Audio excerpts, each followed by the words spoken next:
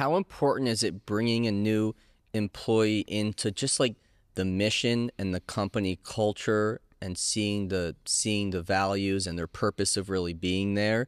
Because yeah, some people are just going to want to punch the clock. Hmm. They're going to want a 9 to 5, just want some benefits, get some payroll, and get out of there.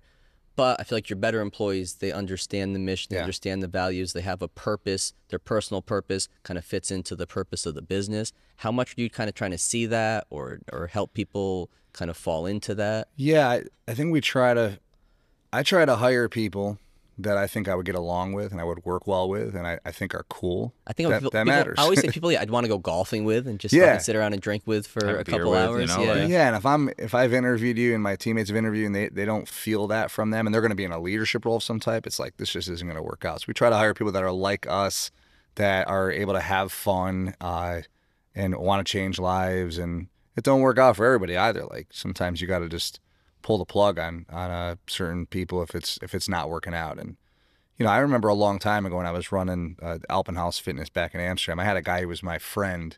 Hope he does not listen to this, but he was a buddy way back when, and he worked the desk. And I remember him when I was growing up. He worked the desk when I was just a guy lifting at the gym. So I end up taking over the gym 5-6 years later, and he wasn't a great fit. I liked him. We became friends. He just wasn't a good front desk person, but it was like kind of his career, and he wasn't a guy that was going to change anything for himself. And I remember at one point, I went to my superior and I said, this guy, he got boats and RVs there, and he's a gearhead, so he's kind of like into that stuff. And I said, I think you should pull him over there. I just don't think he's a great fit here, but I just think that's a passion for him. He doesn't know it to this day. They ended up pulling the position and they put him over there, and now he's got a career. He's managing a bunch of their departments, and he's doing great, and he loves it, and he'll never know that I was the one who kind of pushed him out, but I did it for him. So You said, get the fuck out, but I want to help you. yeah, this is for you, I promise. But it Yeah, was. that's been my biggest thing I've had to learn, and I'm not nearly to the scale that you are, but that everybody is so different.